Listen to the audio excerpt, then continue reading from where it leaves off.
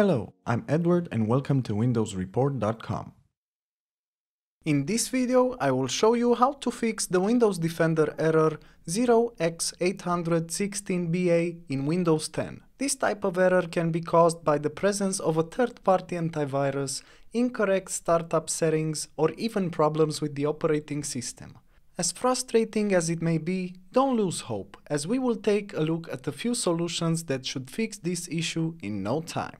For a more detailed explanation and even more solutions, please check the article in the description below. The first solution is disabling Windows Defender. To do this, just click the Start button in the lower left corner and simply type Windows Security. Then click on Windows Security. In the Windows Security window, just click on Virus and Threat Protection. Now select the Manage Settings option, then you can switch the Real-Time Protection option off. In addition, you can also switch off the cloud-based protection and limited periodic scanning settings. This is because due to system conflicts, there can only be one anti-malware tool enabled at the time. The dual antivirus presence when both of them work in the background and provide real-time protection is a no-go. Another great solution is updating the system.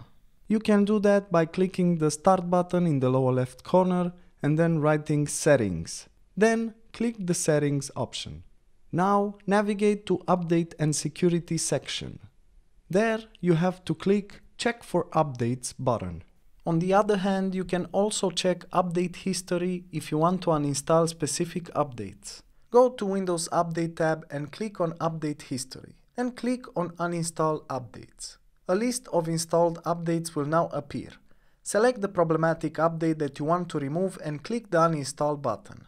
You can also check the Windows Defender service. To do that, just click the Start button in the lower left corner and simply type Services. Then click the Services app. Now double-click Microsoft Defender Antivirus Service.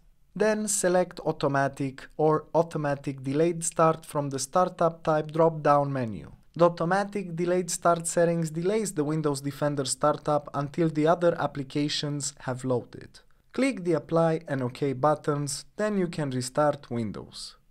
And another useful solution is resetting your PC.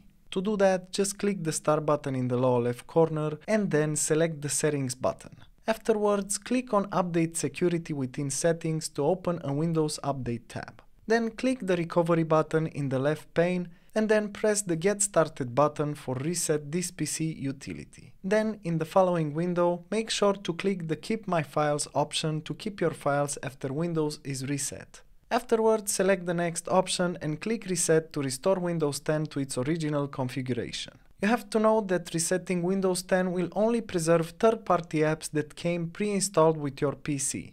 You'll need to reinstall any software you've installed yourself after resetting Windows 10. For more information and details, please check the article in the description below. If you enjoyed this video, please like and subscribe to our channel. Thank you.